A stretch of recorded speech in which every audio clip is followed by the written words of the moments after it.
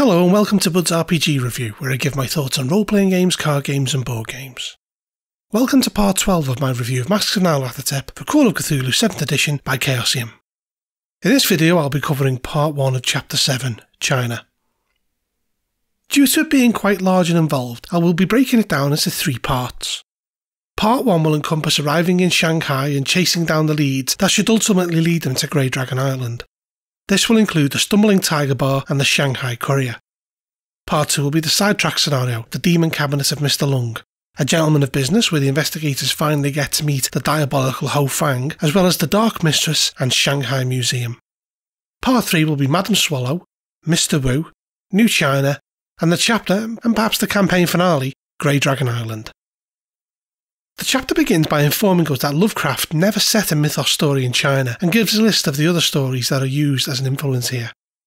It indicates that if China is the first place they go instead of London, then it will be pretty difficult, although the rewards they could yield are great, with being able to finally meet Jack Brady and obtain a translation of the 7 cryptical books of XII, with those 2 holding great importance in being able to stop Nyarlathotep's evil plan. It indicates that most players either visit Shanghai at the beginning or the end of the campaign, and they face cultural and language barriers along the way. The chapter more often provides a conclusion to the campaign, though everything they've learned so far should put them in the best position to face Grey Dragon Island. It gives us an explanation of the naming conventions used throughout, saying that they follow the Wade Giles transcription system rather than the more modern and accurate pinyin system, as it more properly reflects the times, and it also makes the point that Chinese and Japanese names are written with the family name first, giving the example that it would be Doe John instead of John Doe. After this we move on to picking up the trail. It talks about all the different clues that can point the investigators in the way of China, mostly due to Jackson Elias's notes and contacts he made there. Brady has visited Hong Kong to look in on Roger Carlyle on a number of occasions, in the sanitarium he is committed to, but avoids the Yellow Lily Bar due to his previous meeting with Nails Nelson, and should the investigators wind up there, they will find nothing unless they explicitly know about Roger Carlyle, which is particularly difficult as he goes under the pseudonym Randolph Carter. They may well be aware of the Stumbling Tiger Bar due to the matchbox found in America. Another clue that points towards Brady being in Shanghai is the unfinished letter found in Mesa House in England. Of course, Ho Fang imports are littered throughout the campaign, and one would imagine that would pique the interest of the investigators to find out who they are. If they went as far as entering the bent pyramid and viewing the map on the wall, then that would also point towards Shanghai. Even old Bundari in Kenya's spirit talks with the mystic Hassan should also point towards the Far East.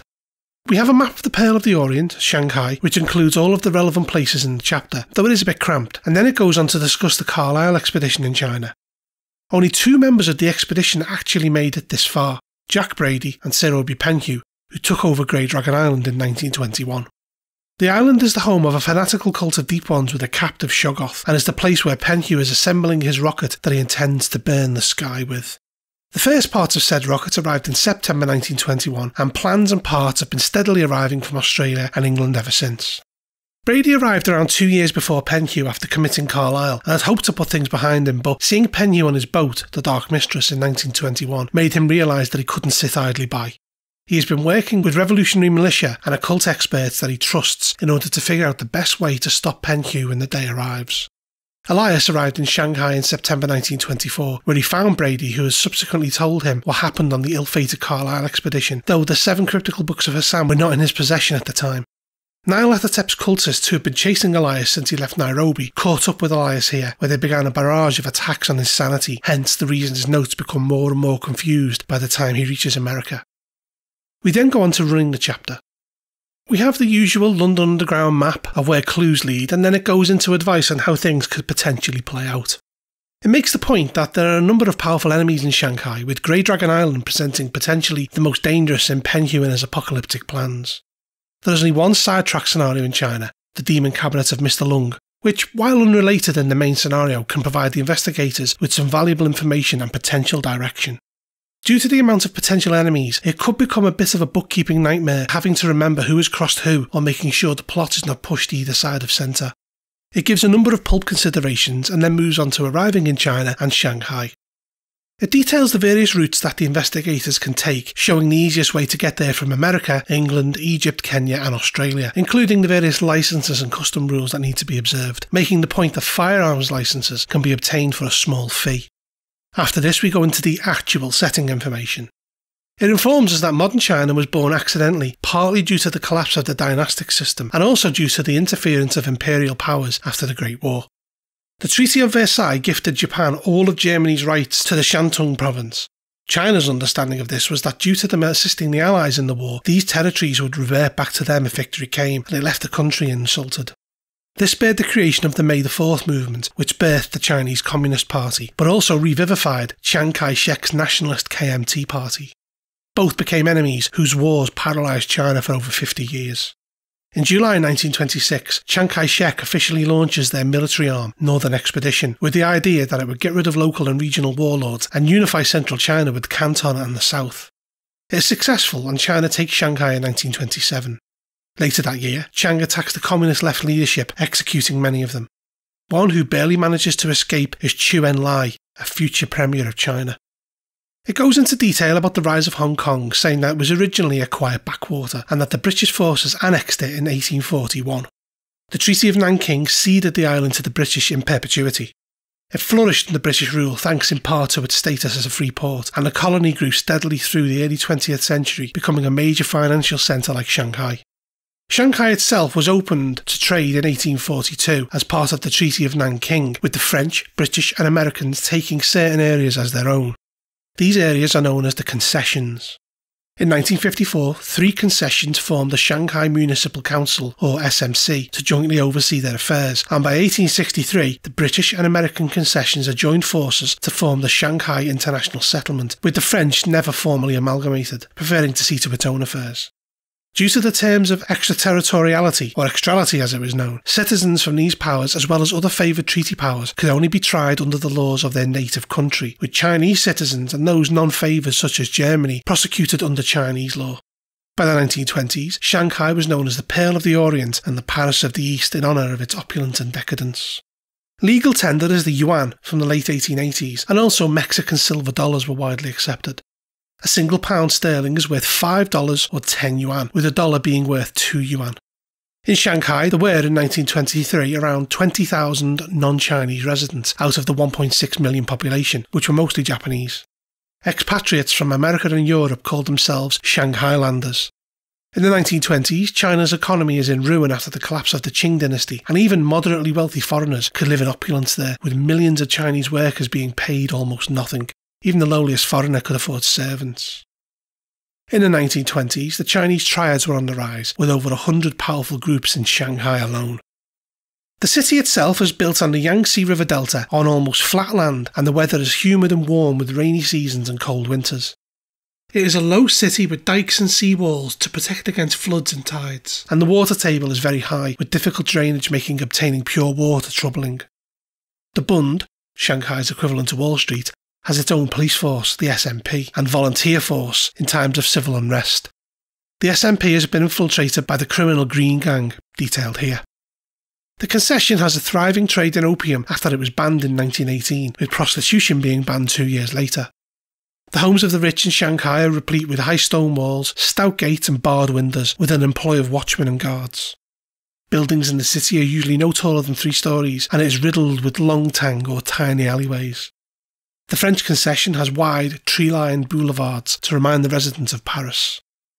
It makes the point that some of the Shanghai locations in this chapter did exist in the 1920s, such as the Seamen's Club and the Shanghai Museum, though some have been moved to suit the story.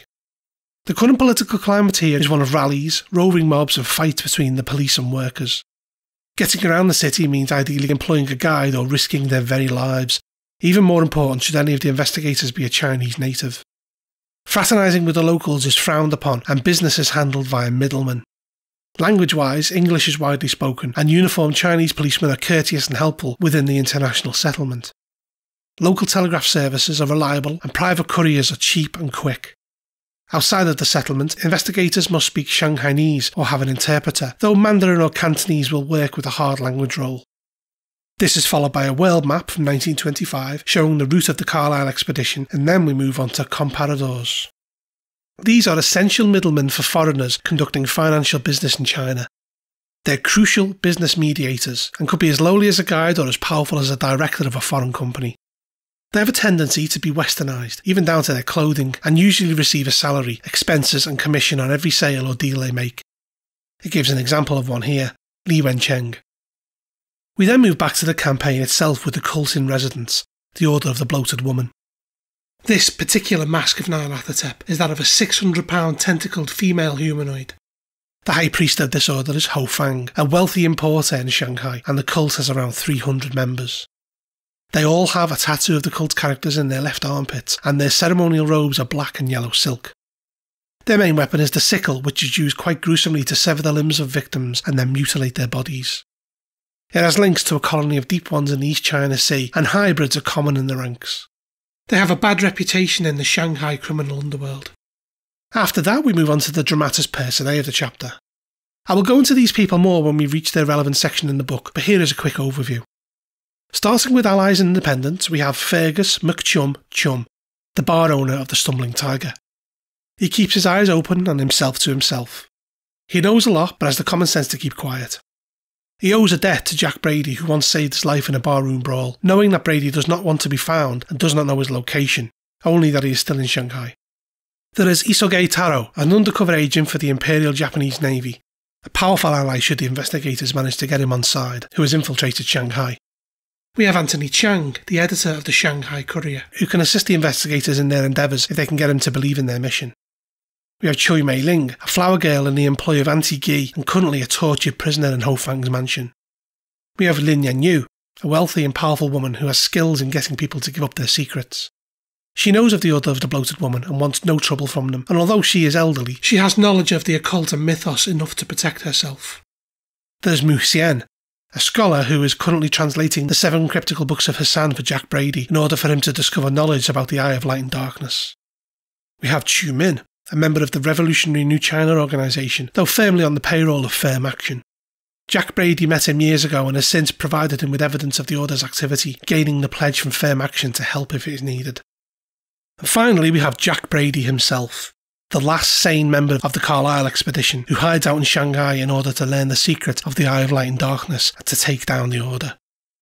We then move on to adversaries.